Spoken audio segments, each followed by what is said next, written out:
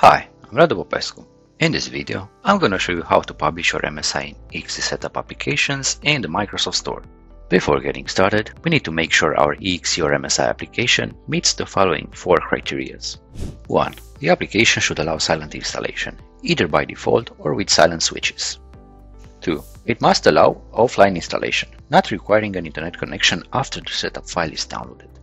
Application must support one of the 100+ languages recognized by Microsoft. And 4. Digital signature called signing using a certificate from a trusted CA, which is part of the Microsoft Trusted Tools program.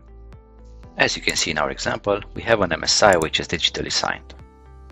For this video, we already assume you have a developer account and you signed in the Microsoft Partner Center.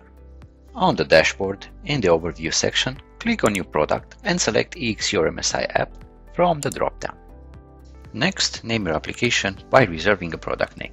You have 3 months to submit your app to Microsoft Store. Otherwise, you will lose your name reservation. Once the name reservation is completed, you are automatically redirected to the application submission page. Here are 5 sections you need to go through before you can submit your app to the Microsoft Store. Availability. As the title suggests, this is the page where we set up which region the application will be available, as well as the pricing model. Also here you decide how your application will be discovered after the publishing.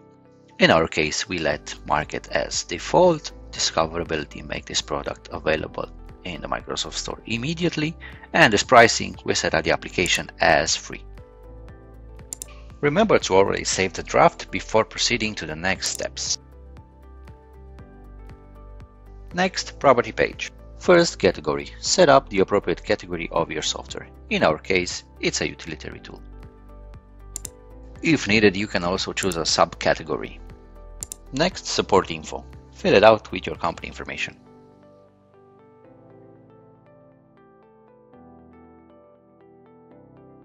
In the program declaration page, fill up whatever feels appropriate for you. In our case, we don't have any of these tick boxes.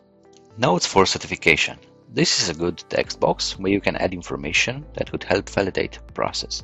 Feel free to note any information that you might find useful. Maybe user and password for test accounts, dependencies, and so on. Next, system requirements. We mark keyboard and mouse since there's a simple non-demanding application. Feel free to complete any requirements you know your app needs. Age ratings section. This page requires you to complete a questionnaire under IARC. Since our application is not a game, social, or communication, we choose the All Other Type category for the rating questionnaire. Proceed with the rest of the questionnaire and answer the questions based on your application type. Once completed, you get a confirmation page. Next, package section. Here you declare the package URL, the link from where your application can be downloaded, the architecture, install parameters, and support the languages. Also choose the type of your app, EXE or MSI. In our case, it's an MSI. You uploaded your package information, you can click on Run Package Validation. While the validation runs in the background, you can proceed further to the Manage Store listing. Click on Add Languages to add your preferred language as well as the description of your application. This information will be seen by the users in Microsoft Store. For the next step, click on the language that you selected and start completing the store listing details for that specific language. There are 3 mandatory fields: description, screenshots, store logo, and applicable license terms. Feel free to complete the rest of the information for a more detailed description. You need to go through these steps each time you want to add a new language. When you're done, just save the draft and close. Last step, click on the Submit button.